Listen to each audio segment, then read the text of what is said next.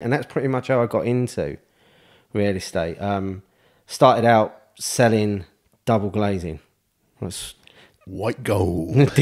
did that for a while, and I mean a serious while, a good couple of years, and I was pretty good at it. Yeah, I was pretty good at it. It was almost like a university was going on. Right, I left school early, so I was 15 when I left school.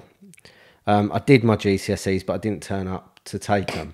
Yeah. Like when you have to get there, because I didn't really want to do that. I wanted to get involved quickly, and sales had always been a big passion for me. A side note, as a breaking point, I was massively into the psychology of sales as young as like 11. And I remember being around 12 and asking my mum, there was something at the day called Amway, right?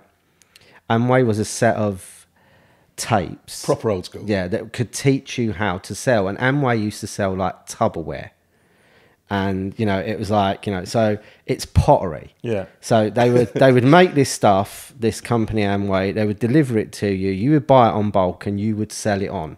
But what they were really good at doing was teaching you how to sell it on, how to make money. Like Avon lady, yeah, exactly the same, yeah. And I asked one Christmas for some Avon. I asked one Christmas for some Amway tapes, and they turned up in August because my mum didn't realise it had to ship from the States, and it took forever.